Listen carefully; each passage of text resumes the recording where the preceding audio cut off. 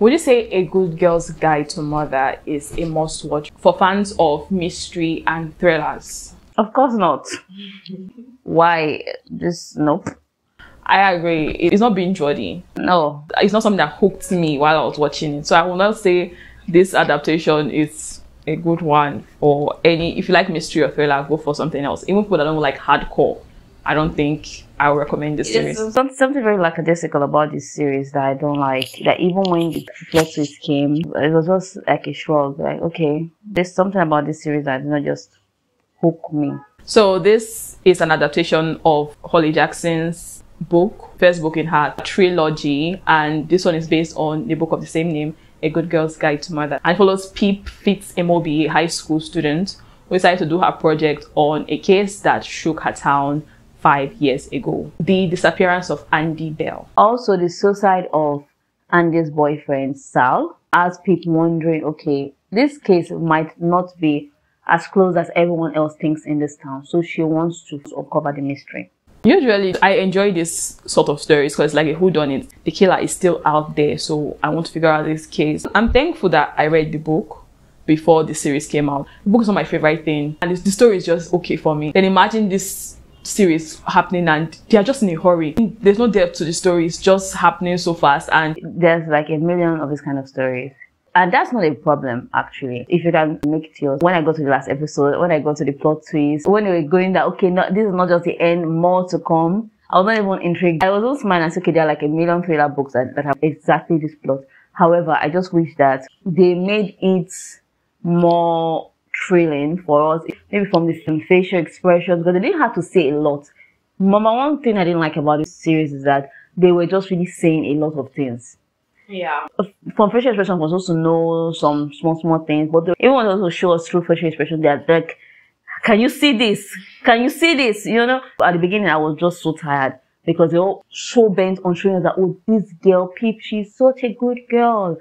Can you tell? Can you see? Can you hear what we're telling you right now that this girl is a good girl? So, yes, just like the title, this is the good girl. This is the good girl. Then there was a time when she wanted to rebel against her parents because, oh, now I know some kind of things and I've been in some uncomfortable situation. So, oh my God, Pip is now rebelling, you know, pointing us in the direction of what is to happen instead of just trusting us and making us thrilled by the entire thing. Even when the entire plot later on about the sister came on, I said, okay, makes sense, because they already nudged us to it in a way. Yeah, from the first episode. Even her best friend's father, they already nudged us to it, because when they showed the camera, you're supposed to be in a way like, oh my God, don't tell me I didn't notice Even this. if you're showing it like you are supposed to notice, but they made it deliberate. Yes. Even the tone of the story, from reading the book, I thought it was a bit serious, although it's a YA. There's this tension with this thing. But watching the series, I did not feel any tension. Then let's talk about the lead character now, Pip. Great casting. But watching the series, it was kind of distracting. Her accent was kind of distracting for me. Like, okay, why did they not pick a British actress to play this character? Because her own accent felt a bit structured, like you are trying to get something. I don't think the acting was bad necessarily, but I feel like they had to make do what they had, and there was no character development. Especially our relationship with Ravi, there was no character depth, there's no character development. Although they showed us in the beginning that people were throwing things at their house and other things, but in the book, you could really see that Ravi, really feel his pain. He's going through something really dark. But they're just saying it, so like, you know, you're just saying it, we cannot feel it with you. Like, what's the point of making it a series if you will be in a hurry to even do the basic things? Yeah. Well, I'm not saying to follow the book cover to cover. Just make us feel something. I like when you do something and you make me feel something. I didn't like the characters, honestly. I totally agree. When you've heard this title, when you're thinking something else, I think that title, I don't think it suits the book or the series. A Good Girl's Guide to Murder. I was expecting something else, honestly. Yeah. First of all, if I speak on the title, I think that the 8 hours long movie would have been fitting for this book adaptation. And yeah, I thought there was some sort of guide, you know, walking us through her steps.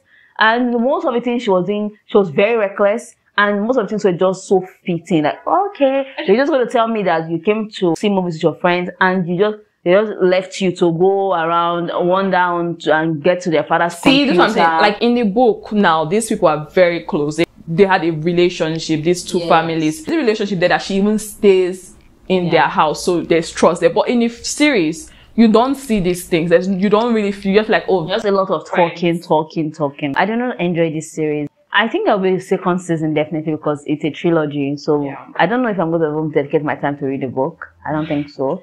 However, maybe there's going to be a new case for her because they're not living in town. She and Ravi are not living in town anytime soon. So let's see what other adventure she's going to have, because I think people like this series, even despite our reservations. Yeah, I think people like it. I think the only people who do not like it are people that have read the book. And I'm like, okay, if they're going to do a second season, I hope that they do better with the series or with the material they already have. I hope they do better. I know that the book's already written, but I just wish that someone else, not Pip. It can just be another good girl. That would have been nice. But anyway, I'll give it a 2 out of 5. It was not a good binge. It's just merciful. It was 6 episodes long, but I wish it was 2 hours long anyway. I'll give it 2 out of 5 as well. If you have seen A Good Girl's Guide to Murder, please tell us your thoughts in the comments. Yes. Do not forget to like, share, and subscribe to our channel. Goodbye.